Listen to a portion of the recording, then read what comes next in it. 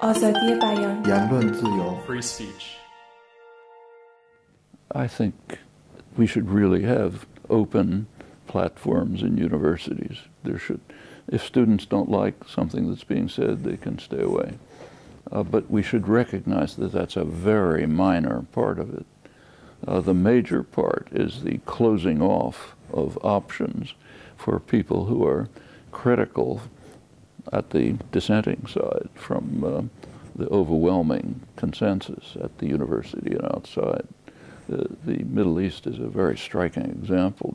It's incidentally changed in the last few years, but literally up until about, I'd say, 10 years ago, if I was giving a talk on the Middle East at my own university, I'd have to have police protection.